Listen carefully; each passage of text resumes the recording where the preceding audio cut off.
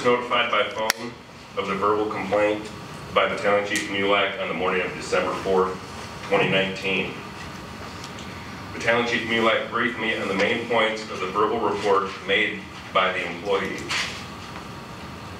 Battalion Chief Mulac also advised me that he had requested that the employee put their concerns in writing. This request was done due to the length and number of concerns conveyed by the employee and to ensure that all concerns were addressed accordingly.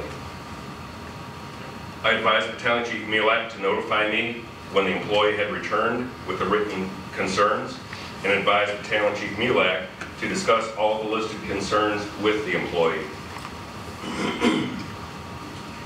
Battalion Chief Mulac contacted me the afternoon of December 4th, 2019 and advised me that he had the document from the employee and they had gone over it with them. I immediately left my office at the township and went to the Eastwood Fire Station to meet with Battalion Chief Mulac.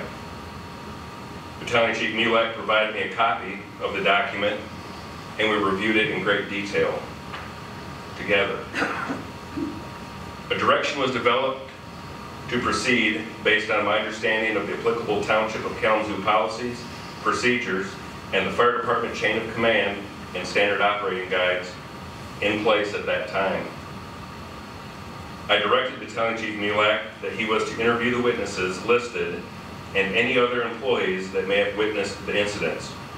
I also advised Battalion Chief Mulac that this is our main priority, second to nothing other than responding to emergency calls for service. I directed Battalion Chief Mulac to conduct interviews and gather information in line with my directives. This method was consistent with my understanding of the chain of command. Battalion Chief Mulac was directly responsible for supervising the conduct of the firefighters in Station 2 and ensuring it was within line with township policies and directives, while I ran the overall department consisting of 4 stations. I directed and supervised the investigation, but Battalion Chief Mulac served as the boots on the ground.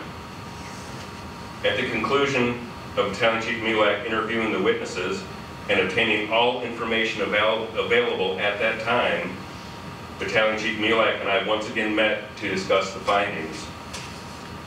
Based on the information provided at that time by the witnesses and coworkers, the following actions were determined to be necessary. That the employee identified as the accused needed to be notified immediately in writing that his actions, which had been reported and investigated, and any behavior like those allegations were completely unwelcome and needed to stop immediately.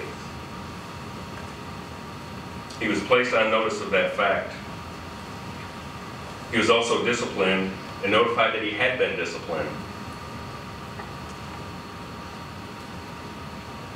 The other action determined to be necessary was that the employee that made the complaint needed to be notified that the accused employee had been spoken to in great length about his reported behavior and that no future problems were expected, and reminded her of the importance of prompt notification procedures should there be any future problems.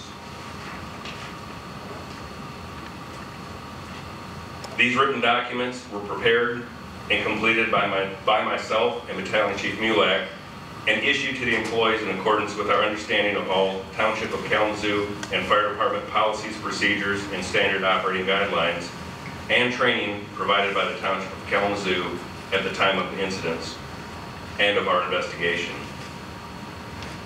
I personally gave the signed documents to the then Executive Assistant the week of December 9th, 2019 in a manila folder.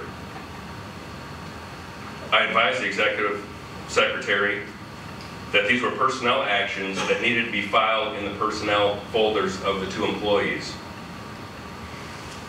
These actions were taken and concerns were addressed on December 5th, 2019, exactly 3 years ago today, 3 years ago.